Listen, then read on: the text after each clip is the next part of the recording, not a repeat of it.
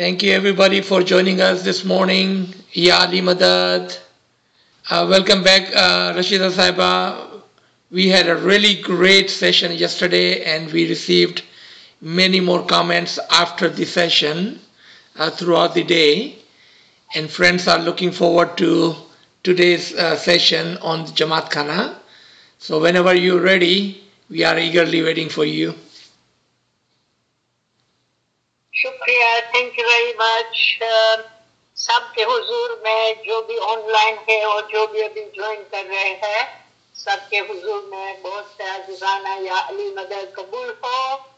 और मैंने last yesterday in our first session I had started with a prayer, and if you all bear with me, I would also like to start today with a prayer. Yesterday I started with Rabbi Zidni Ilma, the Prophet's prayer about increase in knowledge. And today I would like to start with another Quranic prayer, which is Bismillahir Rahmanir Rahim. Rabbana atmim lana nuranna waghfir lana innaka la kulli shay'in qadir. Rabbana atmim lana نورنا واغفر لنا إنك على كل شيء قدير. ربنا أتمم لنا نورنا واغفر لنا إنك على كل شيء قدير. يا نور مولانا الشاه كريم والحسين هذا الإمام ولا خداوند.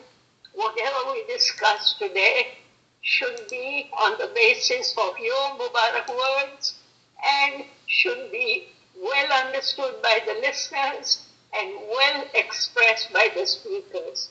Ameen Ya Rabbal Alameen. So first of all, I want to apologize to you all, because last night when I was preparing this talk, I realized that I was far too ambitious and that I would not be able to do justice to the Ismaili centers and the concept and the vision of Maulana Hazar Imam.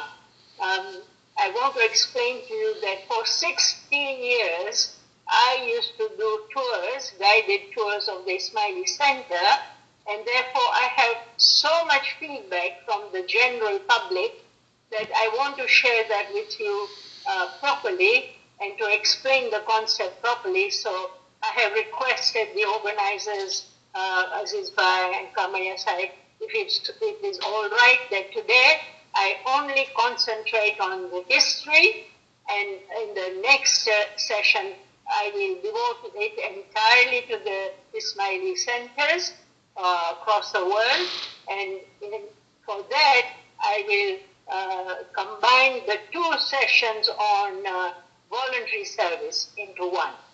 So I hope that you all keep that in mind, and you are not too upset by the change which I have made last minute. But I was really forced to do that because we should look at subjects in some detail. So today we are looking at the story of the Jamatkhana through the Ismaili history, and I would like for you to please show the first slide. This is a very important quotation. It is from Maulana Sultan Muhammad Shah's The Memoirs of Aga Khan from page 182. By the way, whenever I refer to the memoirs, I always refer to the British publication, not the American one. I always refer to the Castle and Company Limited print, which is London. Because the page numbers would be different. So please bear that in mind. And I want us to read these three sentences from the chapter 8, the Islamic concept and my role as Imam. Maulana Sultan Shah talks about our history, and he says that in 1848, Muhammad Shah's reign in Iran, this is in Iran, yes, In 1848, Muhammad Shah's reign came to an end, and my grandfather settled peaceably in Bombay and there established his Darkhana, or headquarters. Not only was this a wise and happy personal decision, but it had an admirable effect on the religious and communal life of the whole Ismaili world. And this is my emphasis. I have made these words bold and I have underlined. I will explain why. It was as if the heavy load of persecution and fanatical hostility which they, the Ismailis, had to bear for so long was lifted.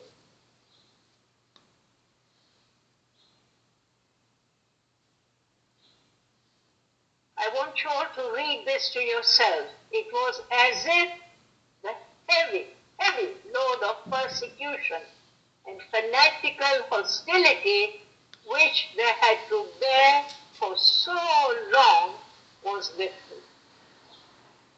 You know, this is the amazing, the way the nur of the Imam works. You know, my mind simply cannot, you know, I hope I can convey this to you all, that in that one sentence which I have highlighted, Imam is looking at the entire history of the Ismaili Tariqah from the time of the Prophet to this time, 1848. So if we go to the second slide, what does this for so long? What is its definition? For that we need to know our history. And I know that is not one of the strengths, unfortunately, of our Jamaat. We do not really know our history well. But inshallah now, we hope that more and more students will do research on our history. Now, it's only a very thumbnail sketch of our history. So 570 AD is the birth of the Holy Prophet Muhammad sallallahu alayhi wa alihi wa sallam. In 610, when he was 40 years old, he received this Risalat of prophethood. He became a prophet. Until then, he was simply known as Muhammad, and he had two titles, Al-Amin and As-Sadiq. So when he started spreading his message of Islam, in 12 years' time, he was forced by persecution to emigrate from Makkah to what became known as Madinatul Nabi. The old name of that town, city was Yathrib.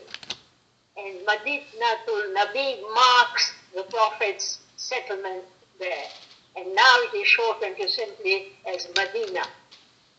And then 10 years later, in 632, the Holy passes from this world at the age of 63. Now, Maulana Sultan Muhammad Shah mentions 1848 as the establishment of Darkhana and the wonderful effect, positive effect it had on the global Ismaili Jamaat and how it lifted this fanatical hostility and the persecution burden which we had suffered for so long. So what I've done is I've taken from 1848, I've removed minus 610. This shows that the Ismaili community has undergone persecution for 12 and a half centuries, 1238 years. So when we talk about Jamatkhana, we have to be aware of this history. We really have to know. And then the next point is that if you count the years from 1848 to now, 2021, it is only 173 years of peace, of freedom from persecution, only 173 years. You know, these are really important facts for our Jamaat, particularly our younger generation. But how will the younger generation know these things when their parents are unaware? So this is why I put a thumbnail sketch, because we would not understand that one sentence of the memoirs without this background. Okay, so now let's go to, I would now like to talk more before I show you the other slide. We don't need this slide on at the moment, Aziz Bhai. Just go back to the previous slide. So now what I want to say is that yesterday we touched on the fact that the Prophet, one of the first things he did in Medina was to build a very simple masjid, and his rooms with his wives were around the courtyard. And this masjid had a platform before you entered it. And so the namaz, because it was a time of Sharia, the namaz was recited inside the masjid. Men and women all attended together. The women sat at the back. And then when the namaz time was over, everybody dispersed to their work. But sometimes a small group of people would sit with the Prophet and learn the deeper wisdom of the Holy Quran and talk more about the spirituality of the Quran. And these people were called the Ahl al-Sufa, and they were receiving special instruction from the Prophet. You know, there were people like Salman al-Farsi, Miqdad, Abu Zar Ghifari. And these people sometimes also offered the Holy Prophet what in the Holy Quran is called Najwakum Sadaqah. And of course it is wrongly translated as alms. And this is in Surah 58, ayat number 12, if you want to make a note of it. Najwakum Sadaqah, which means what we would today in our modern terminology call mehmani. An offering which God asks you to give if you want to have a private, confidential discourse with the Prophet.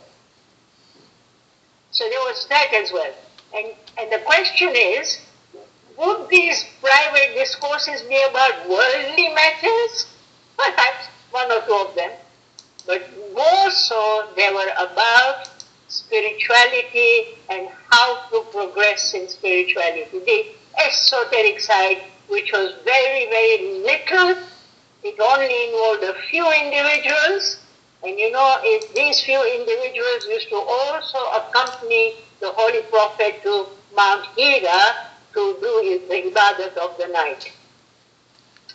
So this is something which was happening at the same time as the Sharia.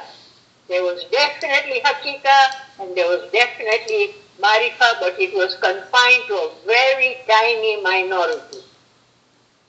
All right. Now, we've seen 632, the Holy Prophet passes from this world.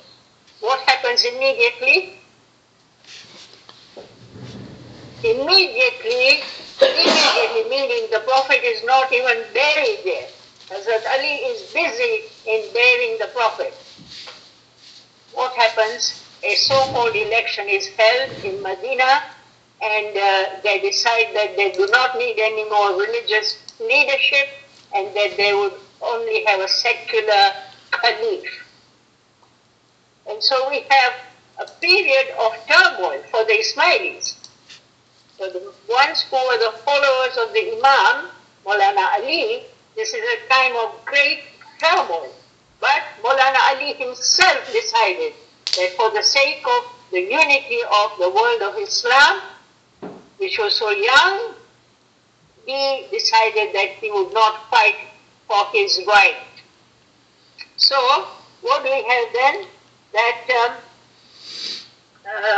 we have three secular or worldly caliphs, And Maulana Ali is regarded by the majority of the Muslims, Sunni Muslims, as the fourth Caliph. But that is not the case with the Shias, all Shias. So for that now, the next one, again it is from the memoirs of Maulana Sultan Muhammad Shah. If you can have the next slide, please.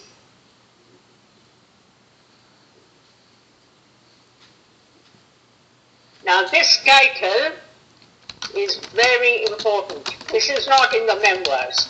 This Khalifatun bila fasal, Khalifatun bila fasal, which in English means Khalifa without interruption.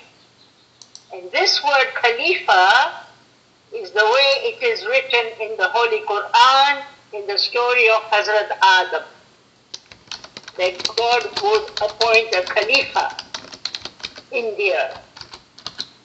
So this is our words from our history. The rest of the quotation is from Maulana Sultan Shah's memoirs. Ali, the Prophet's cousin and son-in-law, the husband of his beloved and only surviving child Fatima, his first convert, his bold champion in many a war, whom the Prophet in his lifetime said would be to him as Aaron was to Moses, his brother and right-hand man, in the veins of whose descendants the Prophet's own blood would flow, appeared destined to be that true successor. And such had been the general expectation of Islam. The Shias have therefore always held that after the Prophet's death, divine power, guidance, and leadership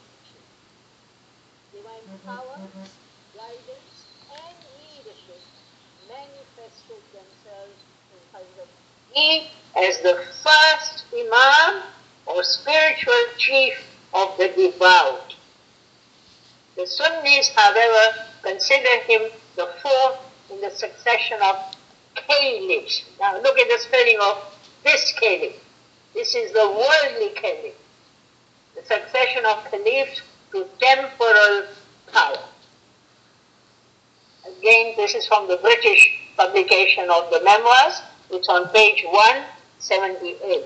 And of course, anybody who is interested in knowing our history should read the whole of that chapter, but particularly the paragraphs which are preceding this.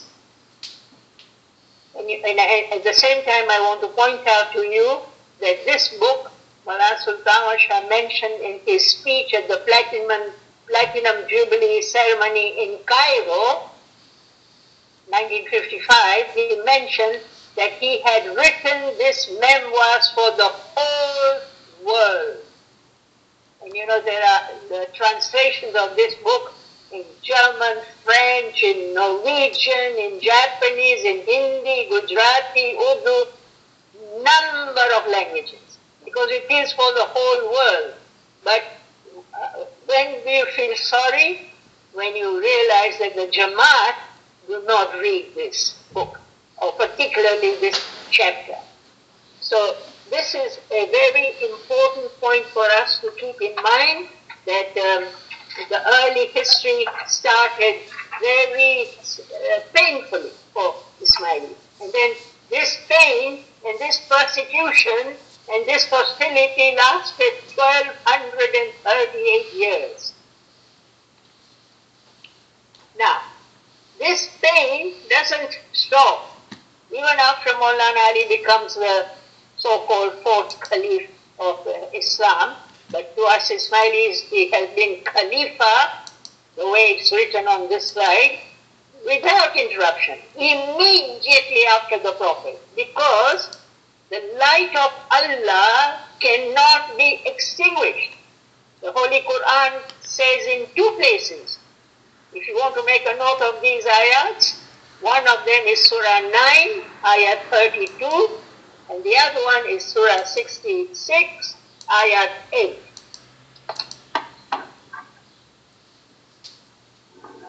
Both of these ayats tell you that the light of Allah cannot be extinguished, no matter how much the kafirun, the enemies of the light, the opposers of the light desire to blow it out, but it cannot be blown out. So if you have these two ayats, in contrary, I just want to make sure that I have given the second one correctly. Yes, no, sorry, I get it. I always have a suspicion. So it's 932 and 61.8. 61.8. Because there is another ayat, 66.8, which is also about light, but that's a different subject. These two, almost the same words, they tell you that the light of Allah cannot be blown up. So for us, Maulana Ali is in that unbroken chain of imamah. An unbroken chain of imamah that goes even beyond. It goes all the way back to Hazrat Adam and beyond, because religion is eternal. There is no beginning and there is no end. Therefore, the nur is eternal, no beginning and no end. All right. Now we come to, I want you to now try and take this fact in, which is again extremely difficult. Within 25 years of the Holy Prophet's passing, three members of the Ahl al-Bayt, the Panchtan Park, Maulana Ali, Imam Hassan, and Imam Hussein, are all martyred. They are all martyred. Because this is the attempt to blow out the light of Allah. But as you all know, that at Karbala, every single male was killed except Maulana Zain al-Abidin, who was a young teenager, 14 years old, and he was saved by Hazrat Zainab, the sister of Maulana Hussein, who later went to the court of Yazid and from the Quran gave them proof of how this line cannot ever be destroyed, because God Himself guarantees that in the Quran. So if three members of the Ahl Bayt are martyred within 25 years of the Prophet's passing, I hope you get a sense of how difficult it must have been for the followers of the Imams and the Imams themselves. So of course Maulana Zain al-Abidin and all the Imams after him kept a low profile. They totally kept a low profile because there was far too much hostility and persecution. And what do we find? We find that Maulana, this is another bit of history, and I will give it a reference as well, that Maulana Jafar Sadiq actually had to carry out a fake burial of Maulana Ismaili. And he actually called the governor of the Medina to witness this and got a certificate from him to say, yes, Maulana Ismaili is no more. But this is all fake to foil the enemies, to make them, go on a different path. So these are the type of things that our Imams and the Jamaat have had to go through. Of course, Maulana Ismaili was there. He was seen in Basra, and the reigning dynasty of the time also came and challenged Maulana Jafar Sadiq that your son is alive, and he showed the certificate of the chief of the city to say, look, I have a certificate. This type of things, are in our history. And if you want the reference for this, go to a book called Muslim Sects and Divisions. And it is a book written in original language by the great Abdul Karim Shahrastani. Sayyidina Abdul Karim Shahrastani.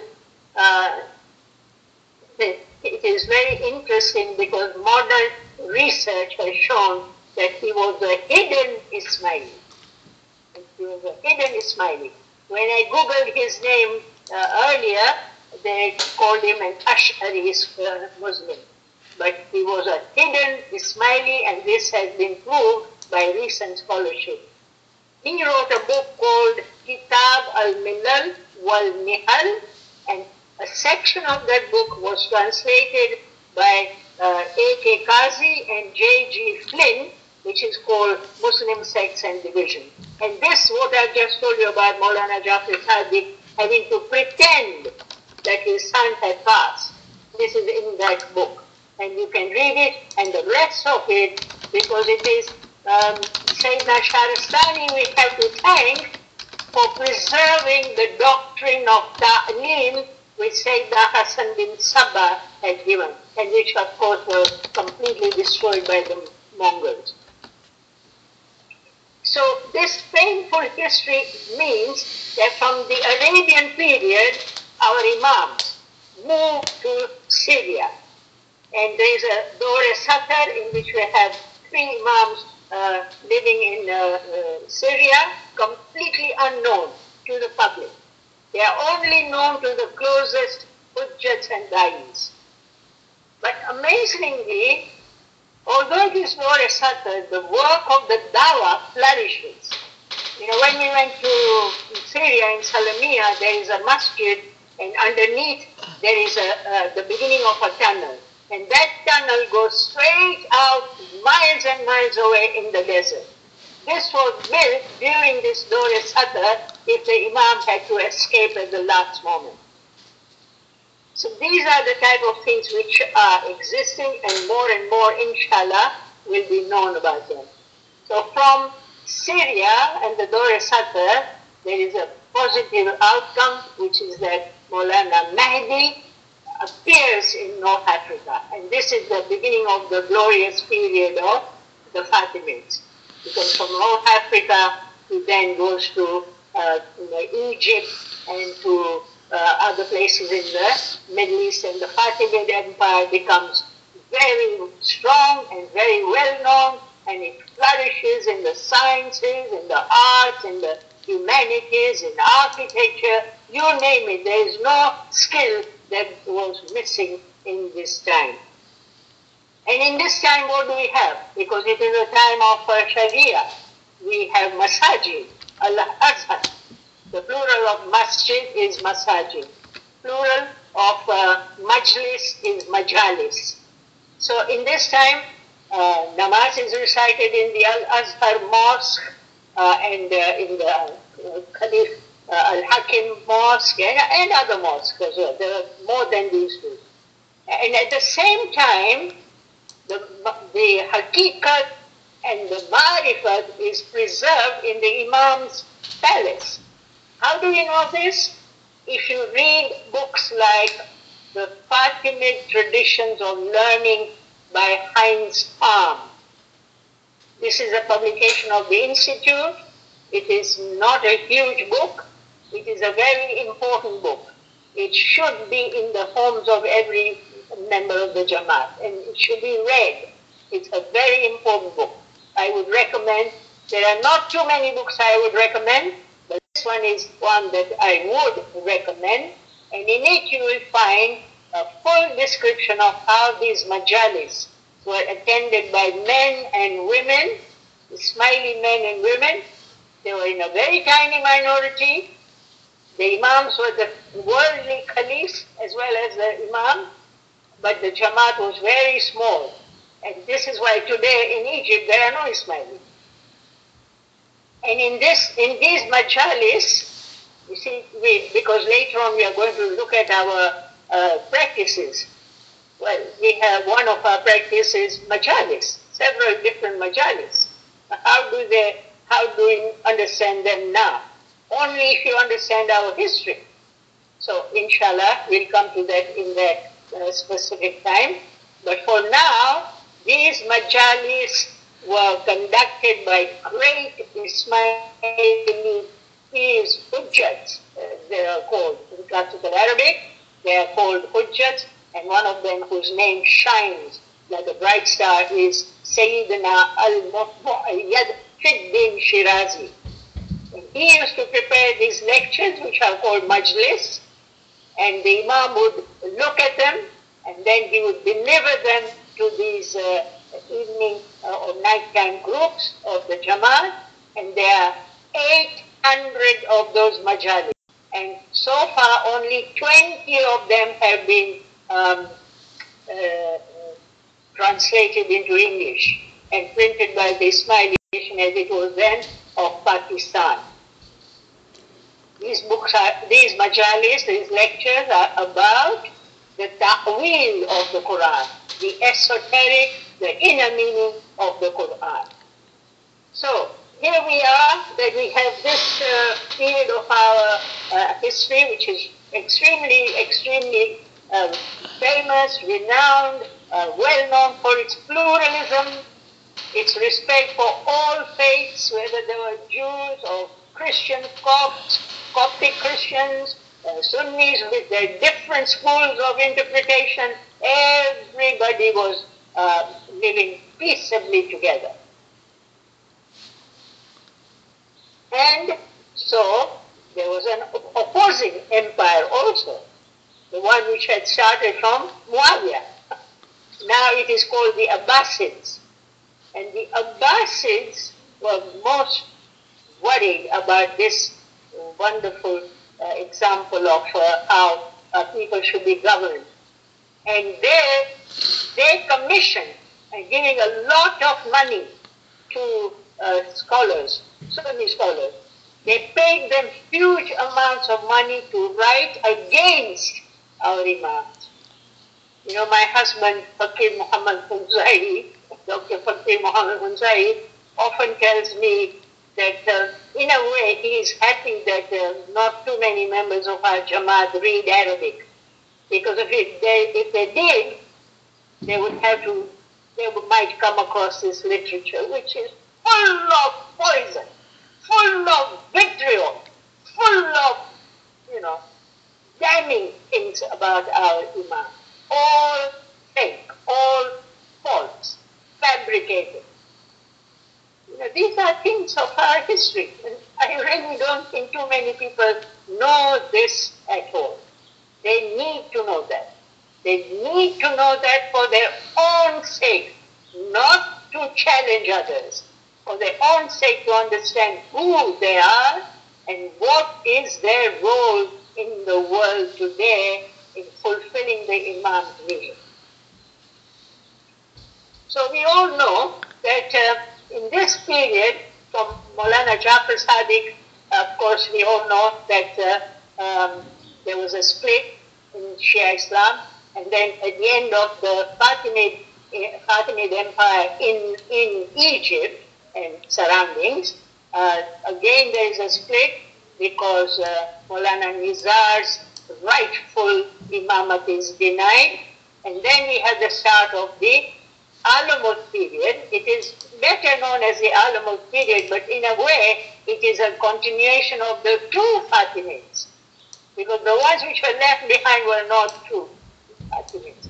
I mean, that is our interpretation, certainly. But I'm sure that the Musta'alawiyan Ismailis will regard theirs as true as well, because we all have our own interpretations of history. So in Alamut, now, why would Sayyidina Hassan bin Sabba buy this fort called Alamut? Have you ever thought about that? Have you ever thought about why Ismailis even today live in mountainous areas? Hunza, very mountainous. Tajikistan, the Pamirs are very mountainous.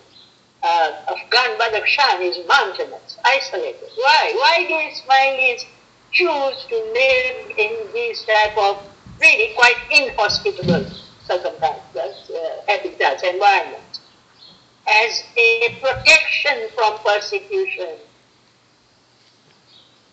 So bear that in mind, that, we all talk about Sayyidina Hassan bin Sabbain, the Fidais.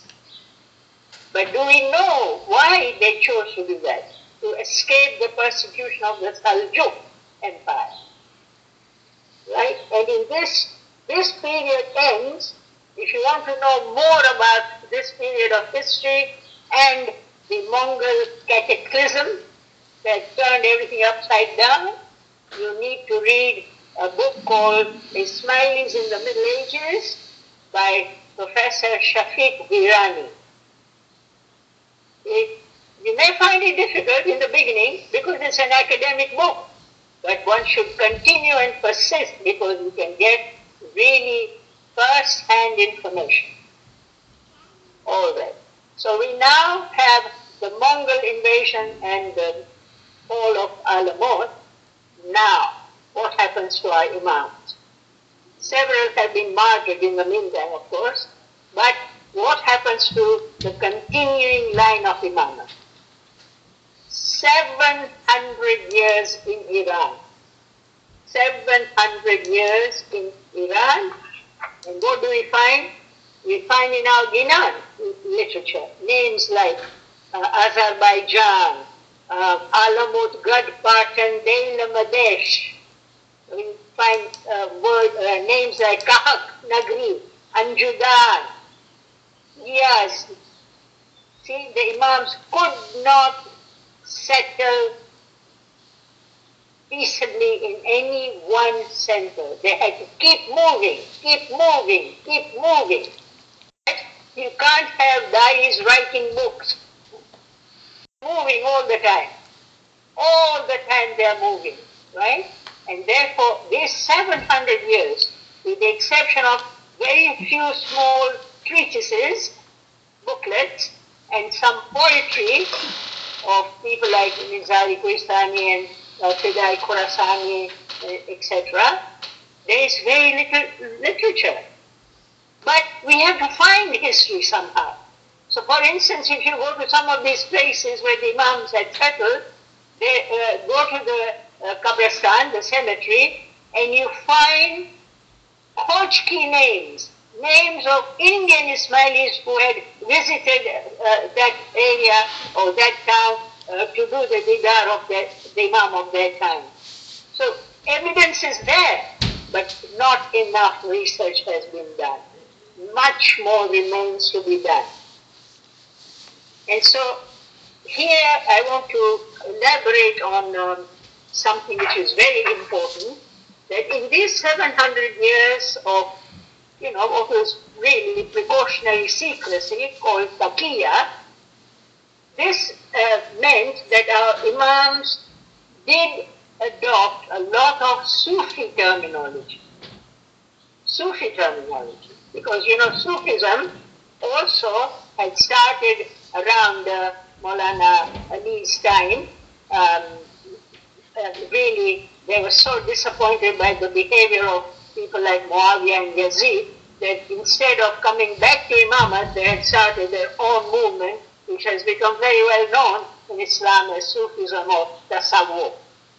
And so they also had spread throughout the Muslim world. And they were strong in Iran, in Persia.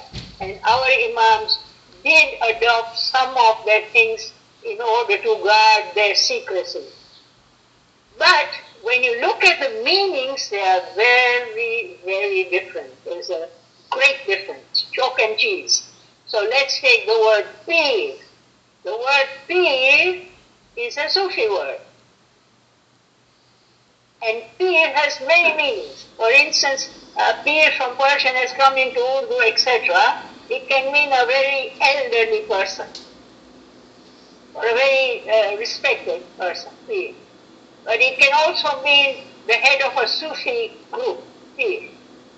But for us Ismailis, it has a totally different meaning.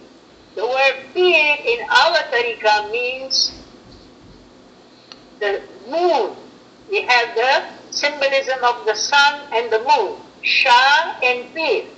And Pir is that Ismaili Mu'min who has elevated himself or herself spiritually to become the reflection of the sun's light. like the moon is. And therefore, the Pir is somebody whom the Imam appoints. It is not somebody a group of people can appoint. The Pir is somebody, in Ismaili Tariqah, is somebody who elevates spiritually, and then the Imam appoints them to that position. Like Pir Sadruddin, Pir Nasir Kisra, Pir Hassan Kabir. These are the Pirs in the meaning in the Ismaili Tariqah. And then once the Iranian period comes to a very, very painful end because of the martyrdom of Maulana Khalilullah in Yazd, and Maulana Aga Hassan Ali Shah leaves Iran and he comes to Sindh and finally to him. And this is where the Indian period comes. And in the Indian period, what you have the tail end of the Mughal Empire in India. And the Mughals were Sunnis. They didn't like the Shias much, including some of their own family who had become Shias. So there was persecution. And to save the Jamaat from this persecution, Pir Sadruddin guided the Imam's command to keep their Hindu names. Our young people must be wondering, how come, there are many Khoja Ismailis across the world who still have Hindu surnames, like Ramji, Keshavji. All these are Hindu names. Why? Why did we have those Hindu names? Again, to preserve our security, our peace, and our happiness. We had to keep always a veil, a hijab, had to keep an outer identity which was different from our inner identity. And it is in the time of Pir Sadruddin that we have some historical information from his compositions that the first Jamatkhana was established in Kotri, in Sindh. And we have other information from his dinars and the dinars of other Pirs where Mukhi Kamadiyas are mentioned. Their names are even mentioned. So why did Pir Sadruddin use the word Jamatkhana? In Iran, the Sufis use mostly Khanaka. They still do. But in India, there were Sufi groups that use the word Jamatkhana, so we can estimate, we can gauge that Pir Sadruddin must have chosen this name as preserving our secrecy, so that people would not know our real identity. Because throughout history, we Ismailis, whether it was a time of Sharia and we were practicing the Sharia very, very carefully, or the time of Hakika, the thing which has annoyed people about us is that we have never left the rope of Allah. We have always held on fast to Abdullah, the rope of Imamah, the unbroken chain of Imamah, the continuing chain of Imamah. And that has annoyed them for some reason. Inshallah, I think we are past those ages now. We are in a very different set of circumstances now, inshallah. And in this set of circumstances, imperialism had a very important part to play. All of us would agree that empires did a lot of damage to the world, but for Ismailis, the empire history of the world has really been quite positive. Let me explain. So the Ottoman Empire, which was again a Sunni empire, lasted until 1925 around. And they used to persecute Ismailis of Syria. When we went to Syria, we met a Qasida Khan, very famous man who recites a lot of Qasidas beautifully. he came to meet us and he told us the story of his grandfather. He said his grandfather had vast tracts of land. He was a great landowner near the northern border of Syria, which is adjacent to what is today Turkey. And the Ottomans were in Istanbul and in Turkey. And the Ottomans would not allow his grandfather to say, Ya Ali Madad. So his grandfather left all his land. He left it. He just abandoned it. And he moved to Salamia and he said, what use is this land to me if I cannot say Ya Ali Madad? This type of persecution. And they also told us that there are excavations in that part of the northern Syria, but of course now with the conflict going on there, I don't know whether this continues. We went in 2007, we were told that they have found graves of Ismailis, and when they looked at the skeletons, they had nails driven into their brains. But what happened? The British and the French empires, they toppled the Ottoman Empire. And then they divided up the Middle East amongst themselves. And Syria came under the French jurisdiction. And as soon as that happened, there was freedom of worship for Islam. In the same way, let's look at what happened in India. You know, I think some of our young people have problems with the fact that Maulana Aga Hassan Ali Shah helped the British to quell the northern frontier tribes. You know, because he had an army, very wonderful crack army of a troop of cavalry. But why did he do that? For the sake of the Jamaat. Because after that, the British throughout, up to now, have respected the Imam's family. And what did that do? The British Empire. They toppled the Mughals. The Mughal Empire was finished, and the British also, in spite of whatever they did as an empire country, but they allowed freedom of religion. And what about in Tajikistan?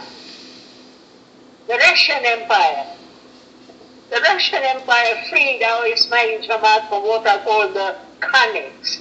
This was a group of dynasties who used to charge extra tax to Ismailis, considering saying you are non-Muslim.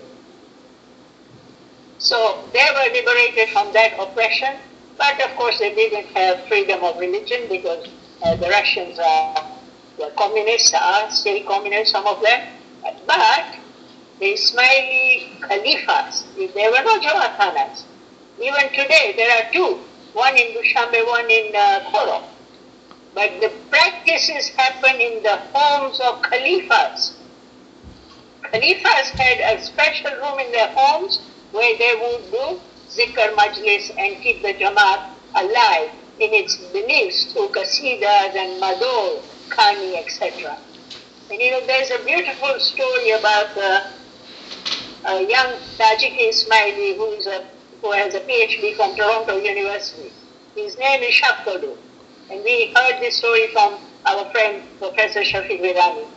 Shafkalu, when he applied for his place in Toronto University, he had to give like a personal description. And in this personal description, he said that when he was young, he remembered his grandfather doing zikr. And he, being young, was really worried that, you know, the authorities, the Russian authorities, would catch his grandparents doing zikr and jail them or whatever. So one day he said to his grandparents, please, can you stop? Otherwise you are going to be in great trouble. And the grandparents said, we are not worried about worldly troubles. We are worried about our soul. This is the way the Ismailis have had to practice, you know. So let's look at a few more points that from India, the establishment of the Jamatkhana's there, From there, the Jamaat emigrated on the advice of our Imam, Maulana Hassan Ali Shah, Maulana Ali Shah, Maulana Sultan Muhammad Shah, Salawatullah alayhi. And they came to East Africa. I believe that the first Jamatkhana was built in Bagamoyo, which is in Tanzania. And then that beautiful historic Jamatkhana in Zanzibar, which was built by one Mu'min and then given as a gift to the Jamaat through the Imam. It's a beautiful Jamatkhana. Unfortunately, there are only a handful of Ismailis in Zanzibar. And then we know that from India, this idea, for instance, in the state, Hunza was an Ismaili state. The ruler was an Ismaili. So there it was quite easy in the sense that Maulana Aga Abdul Samad, who used to work for the British Secret Service, he was a cousin of Maulana Sultan Shah. When he used to pass through Hunza on his way to China, he encouraged the Jamaat there to build Jamatkhana. And when Pir Sabzali made his Central Asian tour, he of course affirmed and confirmed. And so every village, every town in Hunza has at least 1, 2 or 3 Jamatkhana. And then in China, because Allama Nasiruddin Nasir Hunzai is a Hunzai, and he went to China to serve the Jamaat in 1949. In 1949, he built, with the help of a very devoted Ismaili, AZIZ Muhammad Khan Sahib, he built the first Jamatkhana in China in a town called Karangu Tugra, and it is still existing, that Jamatkhana. And in Syria, you will find that because it's an Arabic-speaking Jamaat, that they actually call the Jamatkhana Masjid. In Damascus, the Ismaili center is called Markaz, the main center. And in Iran, they are called Hanakas. So there is amazing diversity, but everywhere the Jamatkhana in one form or another exists in the Ismaili world. You know how the Imam always mentions that diversity is a strength. If we go to the next slide, which is my last slide, I want to explain also what does Jamatkhana mean, our definition, right? Because to a Sufi, it means something different. To us, it means something very different. So first of all, it's a compound Persian word, Jamaat and Khana. What is a Jamaat? How do you become a Jamaat? It is a group of people, it's not a single person. It's a group with a particular identity. In our case, what is that? The foundation of that identity? That we have performed bay'ah to the Imam of the time. And I have quoted the paragraph B from the preamble of the Ismaili Constitution. The authority of the Imam in the Ismaili Tariqah is testified by bay'ah, by the murid to the Imam, which is the act of acceptance by the murid of the permanent spiritual bond between the Imam and the murid. Permanent spiritual bond. You know, I'm thinking of the young lady who asked about reincarnation in yesterday's session. Please read this and memorize it, because you will see how we are permanently spiritually bound to the Imam. And Khana is just a place, but a place in our case which is designated and sanctioned by the Imam of the time as a place where we congregate in order to pray and in order to do many other institutional things. And a good example from our practices is the tasbih. Take our tasbih. All the beads are held together by a thread. If the thread were to be taken out, all the beads would scatter. So here we have the Quranic ayat, Surah 3, ayat 103, hold fast all of you together to the rope of Allah and do not be divided. This is about holding on to the line of Imamah. And look at the Quranic words. Look at what God says, that it is up to you, human beings, to find, recognize, and hold to that rope. God does not tell the rope, you have to go and hold the people fast. The onus is on us, because we have the intellect with which to judge things. So this is our definition of Jamatkhana. I have given you a very, very abbreviated history. I have explained to you the diversity of names and the diversity which is in the Ismaili Jamaat, because it's a dynamic Jamaat.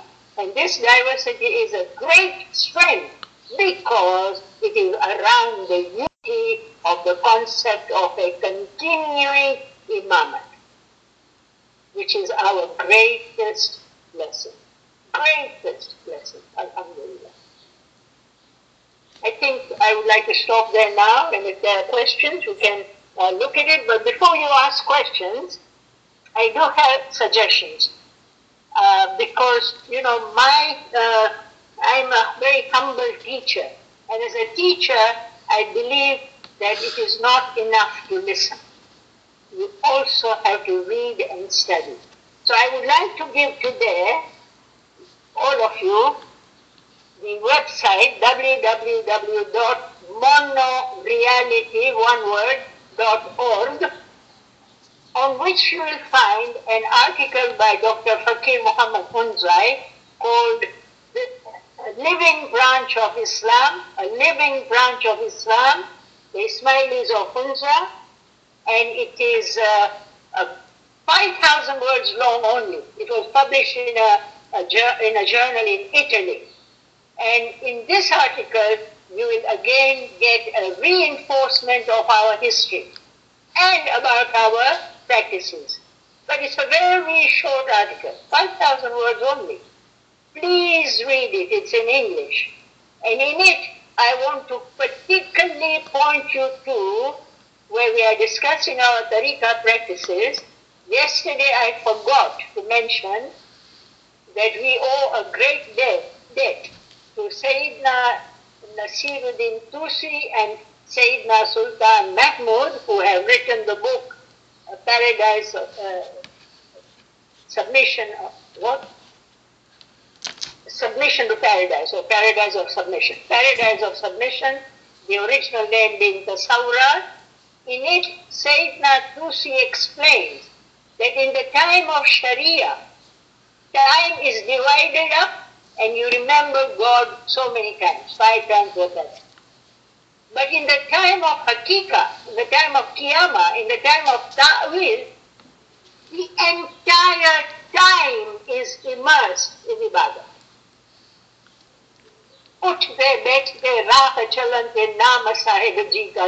That's why Sadruddin converted the Surah 3, ayat 191, into these beautiful words,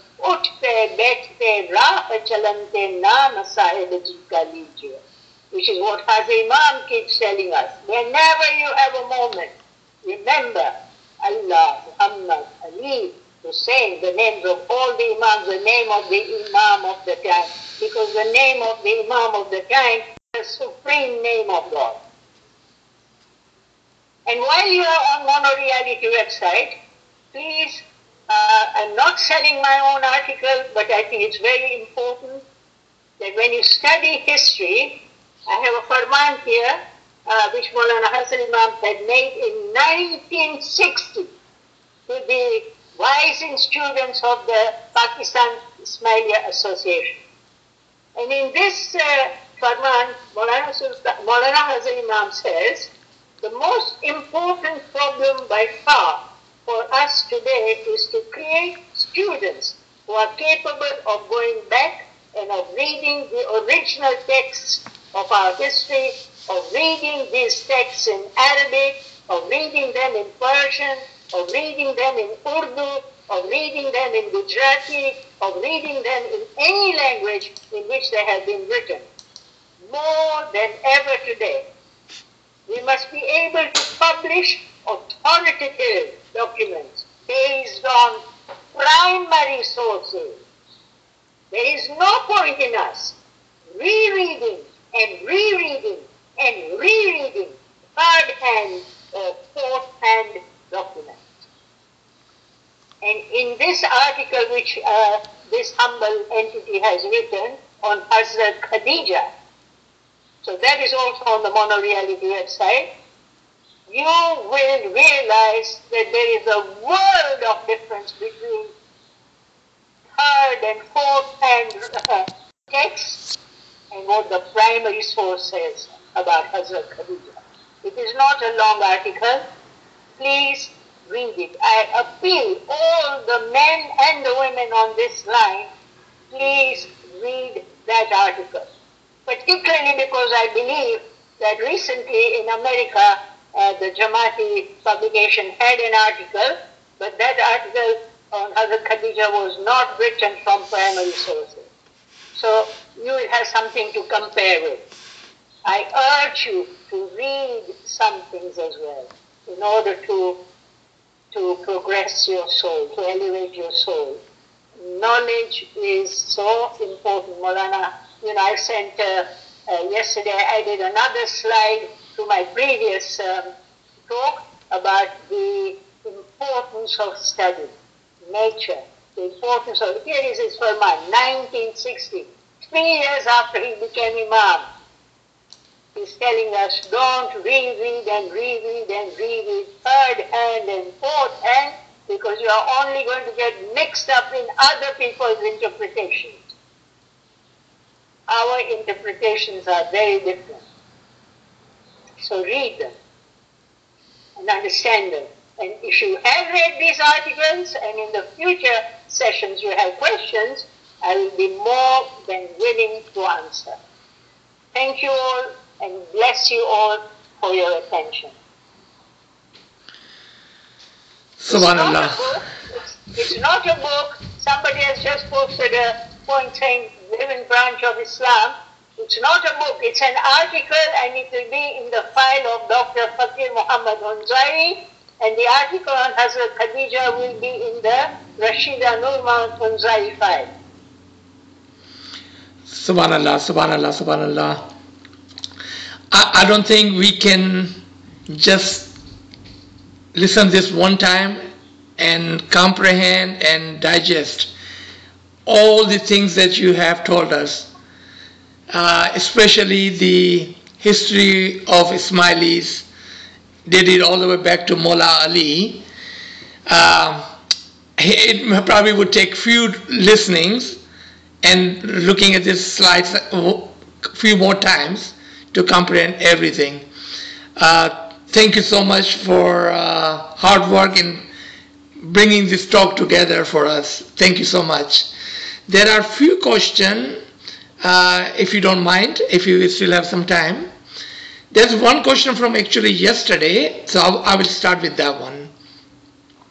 During the Golden Jubilee time, Maulana Hazrat Imam Salawatullah Alayhi had given or have given a farman about the uniform text of Salat for Ismaili. What was that and what happened to it?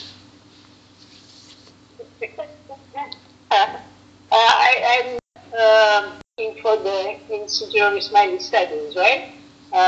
But yes, there is a text which was, to begin with, that was the work of Dr. Fakir Muhammad Hunzai. Afterwards, two other scholars were given that piece of work when Dr. Saib left the IIS. And yes, Hazrat Imam has mentioned it.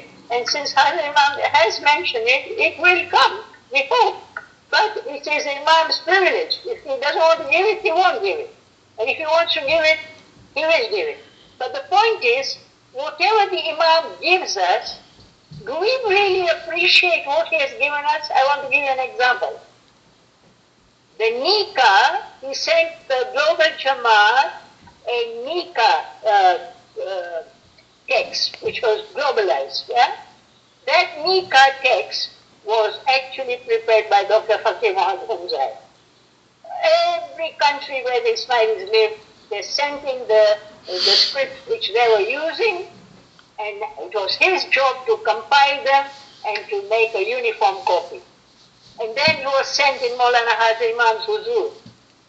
And when it went to Maulana Hazir Imam's huzur and then it came back again, Dr. Sahib saw a very important change. But I bet you, none of you will be aware of this. What is this change? That in our nikah, towards the end, there is a recitation of the names of couples. Adam and Hawwa, Yusuf and Zulaikha, Nabi Muhammad and Khadija, etc. Right? One of those pairs in all the old scripts was Ibrahim and Sarah. Hazir Imam changed the name Sarah to Hajira. Do you all of you know that Hajira is the name of Maulana Ismail's mother, the one who had to be abandoned by the Prophet in Makkah, near Makkah, with her child, baby child. Hajira is the one who ran between Safa and Marwa looking for water, because our Imam's line comes from there. That's why he made that change. But I don't think the Jamaat knows about it. So whatever the Imam sends us, I beg you, let's look at it carefully and let's look at what it means for us. That's my appeal. Thank you. Talking about the prosecution, seems like in some of the Muslim countries, especially Pakistan, we still see a lot of silent prosecution of Ismailis amongst the other Muslims living in this country. Can you shed a little bit light on this, please?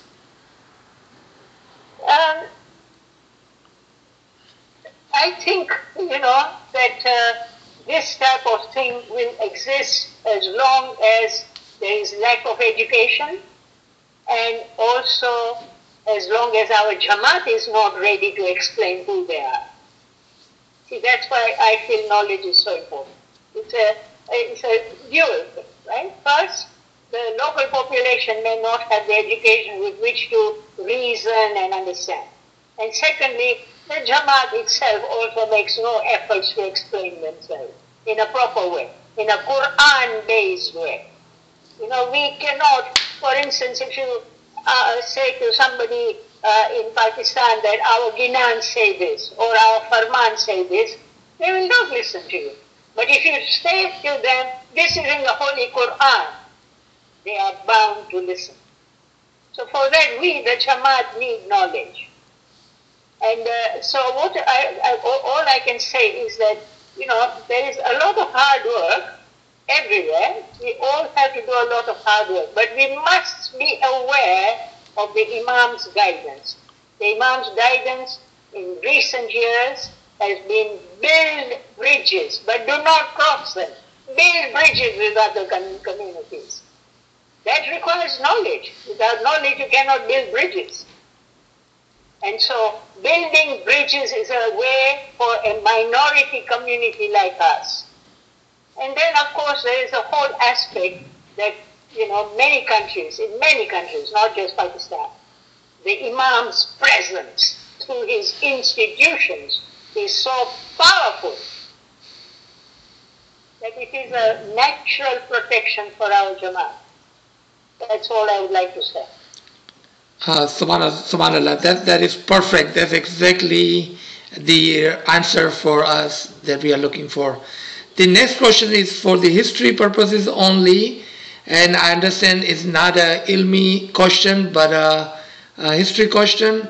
Do we know how many Ismailis are in China, and are they safe from the communist country?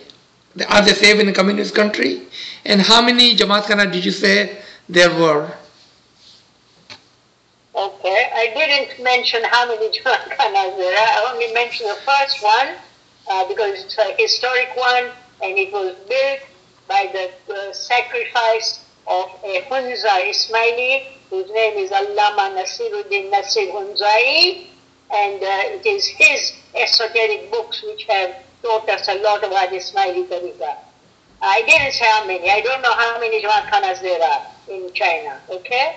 But as you all are aware, at this time, in the present communist regime of China, there is great persecution of all religions, but particularly of the Uyghur Muslims who are in the western side of China, and our Ismailis who are known as Tajiks there, they are also in the western, in the Xinjiang, Yarkand area.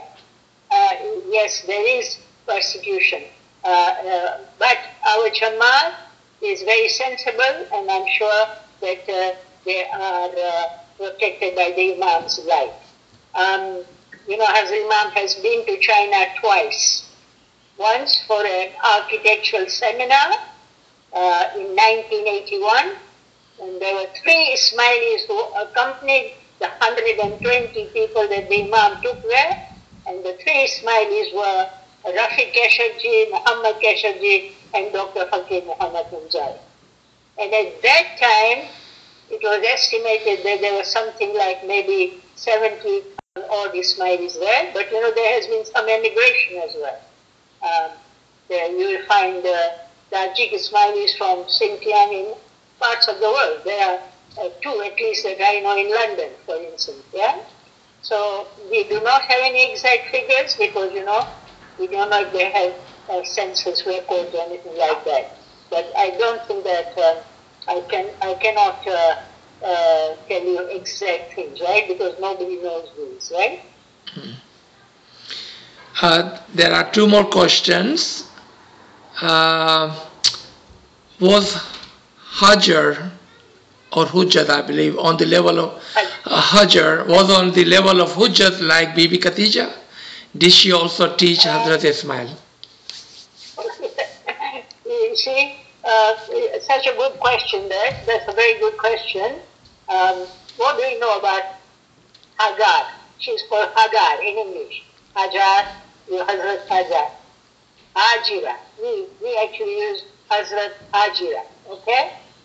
What do you know about her? If you look at these 3rd and 4th and 5th hand sources, she is described as a slave woman. Listen to this. Look at the difference, yeah? She is described as a slave woman. Why? That Hazrat Sarah could not bear children, so she gave permission to Hazrat Ibrahim to have a relationship with his slave girl.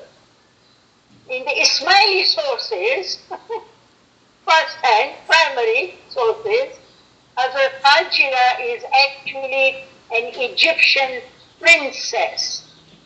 And when she married Hazrat Ibrahim as his second wife, her father, the Egyptian king, he told her, my daughter, here in Egypt you have lived as a princess, but look at your husband, look at his dignity, look at his piety.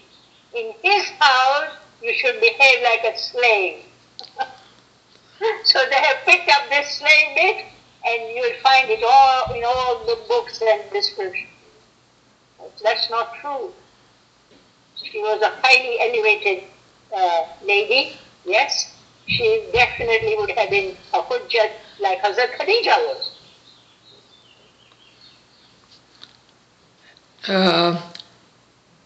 A note on the bottom says, do we have any articles on Hazrat Hajra? No, I'm afraid I don't know of any. I don't know of any, which is why I'm appealing to the young scholars who are doing Islamic studies all over the world.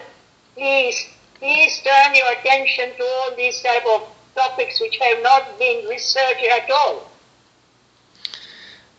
Okay. The next question is, can you put some light on the words of Ginan of Danak Kaling, Dan Kalika? Okay. G.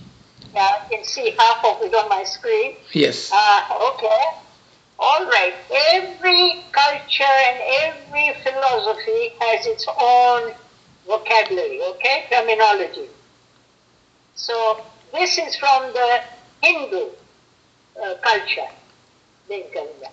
If you look at Nasir Kisra's Wajuddin, which inshallah, if you all pray, should see the light of day sometime soon. The word is Dajjal, Dajjal. And in English, the Dajjal would be called Antichrist. And some people believe that this Dajjal or is in the world only once at the time of Qiyamah. But according to Ismaili interpretation of particularly the Nasir Kisra tradition, Dajjal or then Kalinga or Antichrist is always present in the world. How? Because if you study the Quran tells you that God has created everything in pairs. Only He is one. Everything else is in pairs. So since we have a Hadi Barhaq, a true Imam, a true guide, there must always be his opposite, the leader of the shaitan, the leader of the disbelievers, or unbelievers, or kafir, whatever you want to call them. And so then Kalinga, Dajjal, Antichrist, one according to the Ismaili philosophy, is always present in the world, because the Imam is also always present in the world. And therefore, we need to follow the guidance of the Imam to be saved from his insinuations, the Dajjal or the then Kalinga's insinuations and waswasa. Yeah. Next question is, yesterday you mentioned that women were present in the masjid at the time of Prophet Muhammad sallallahu alaihi wasallam. At what time and how did women were the word, I don't want to use the word, they were put out of the masjid? Yeah, I learned that in my Islamics course at McGill University. And it was actually the worldly Khalif number 2, Hazrat Ummah, who banished them from the masjid. Yeah. Oh, so it was very early on, okay? Yes, very early on. He's the one who changed that, right? I see, okay. That was a really good question. I did not know answer to that either. So thank you for asking and thank you for replying. I don't see any other question. Kamran Sahib, do we have any question that people wanted to ask and not write? Can we open the mic today? Yes, sir, we can do it. So I think there's one question in the chat. The friend is asking, can you share some of the tawil of the act of running back and forth between Safa and Marwa? For that, the best book is Wajuddin. Okay? I haven't prepared my lecture from the point of view of sharing ta'wil. It was difficult enough for me to put the painful history in some sort of a sequence so that you would all be able to understand it well. I do not have at the tips of my finger the ta'wil of that, but you will definitely find it in the book Wajuddin, the Urdu translation of which you will find at www.ismaililiterature.org.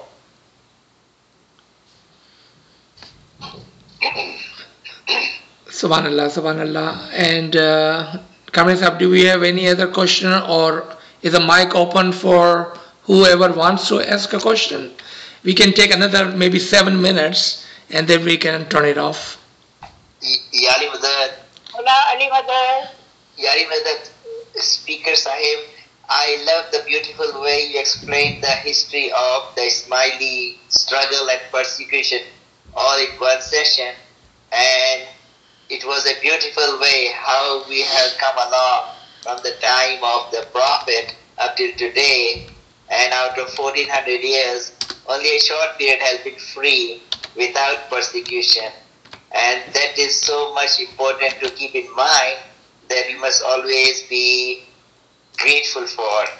And I really appreciate the way you presented it. It all comes in a very, very beautiful way. And I thank you for it. Thank you. Thank you. Yes, Shiraz bhai, go ahead, please. Yani Madad Rashida Sahib. I have a question from your last session. You said that Allah created one religion called Islam. This is the beginning of the seventh cycle. In your humble opinion, do you think that the religion will then be one religion of Islam, or will it be a religion for humanity? If I've understood your question, I'll try to answer, but if I'm not doing a good job, you come and tell me so, yeah? Okay. I'm very open to, it's good to be told when you don't do things properly so you can improve. Okay, so the way I've understood your question, I would answer it this way, that Islam was always meant to be the universal religion. Because, yesterday I defined it as the religion of nature. And I gave you the example, Surah 30 and ayat number 30 as well. So Islam is the religion of nature. Therefore it is the universal religion. And it is meant for all people. And not only that, when the Quran says that the Holy Prophet Muhammad had been sent by God as Rahmatul lil Alameen, a mercy for all worlds.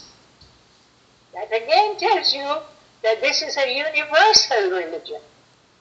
And inshallah, in a later lecture, I have already in my mind a point about this universality, and I will be talking about that. There is an amazing quotation from Maulana Sultan al-Shah, both in his memoirs chapter as well as in a foreword which he wrote for a book called Muhammad, the Mercy for All Nations. And so it is a universal religion. And you know that today in the world it is the fastest spreading religion. Why? Because it has this universality. And inshallah,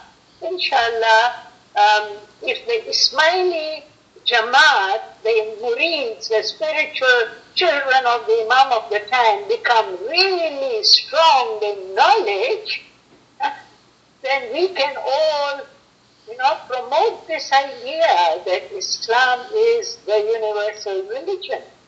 That's what Hazrat Imam wishes us to do, right? He wishes us to show Islam's perfection by practicing its ethics, its values, so that people see. There's a very famous story about Maulana Jafar Sadiq, I think, that Maula said to the Dais, he said to his murids, you should be silent Dais. They all looked at Maula, perplexed, and they said, Maula, how can Dais be silent? They have to speak in order to do da'wah. The Imam said, not always. You can show the world what your faith is by your actions. Let your actions speak, not only your tongue. That's the vision of the Imam. Did I answer your question, Shiraz? Yeah, I think you have answered in a more broader sense, but I can get the drift of it. Good about it, and you can come back to me again in another session. Yeah? Okay. Thank you, Shiraz Bhag. Thank you, Rashida Sahiba. The couple of information requests. One is you mentioned importance of reading Quran. Do you recommend or can you recommend a Quran can you recommend a Quran? Okay, 2-3 points. First of all, there is no perfect translation of the Quran. Arabic is a very rich language, okay? And therefore, nobody translates it correctly. Number 2, every translator has a worldview. And his or her worldview is based on their beliefs. Right? So if you have a Sunni translation, and in Surah 17, Ayat 71, in Arabic, the word imam is singular, like Yawma nadu kulla unasin bi imamihim. It's singular. It's not Aimma, it's Imamihim. But because it is a Sunni translator who believes in these four schools of jurisprudence and their leaders are called Imams, so he translates into English Imams or leaders, plural. So there is no perfect translation. Therefore, what we say to people is if you can, have one Sunni translation, any of them, but with a central column of the transliteration of the Arabic into the Roman character. So you can read the Arabic without knowing the Arabic. And number two, you must have a Shia translation. And the Shia translation is also not perfect because, a 12 Shia will always talk about 12 Imams. And the one which is recommended is Mir Ahmad Ali, which is published in the United States. So Mir Ahmad Ali's Shia translation, particularly the big volume, because it has lots of historical information, which is good. Very lengthy, but good. So we should have that, right? And then there is A.J. Arbery, who was a professor of Arabic at Cambridge or Oxford, and he's done an English translation, which, okay, he was only looking at the Arabic, but he doesn't get it right every time either. So you have to have more than one translation. But my suggestion, my very humble suggestion is that I went to the Quran through Ismaili esoteric books. I didn't go to the Quran directly. This Quran is not a book that you read from page 1 to page whatever. It is better to go through esoteric Ismaili books. And there are plenty of those. My husband and I have translated 70 of them, and they are all on the Ismaili literature website. Try to go to the Quran through those books, and then you will begin to see the light, literally. Subhanallah, subhanallah. That was a perfect suggestion, and I hope people will pick up some of the spiritual books written by our Ismailis and given the Quranic references, and we can take those references and then jump into Quran and find the good translation out of multiple Qurans. Thank you so much.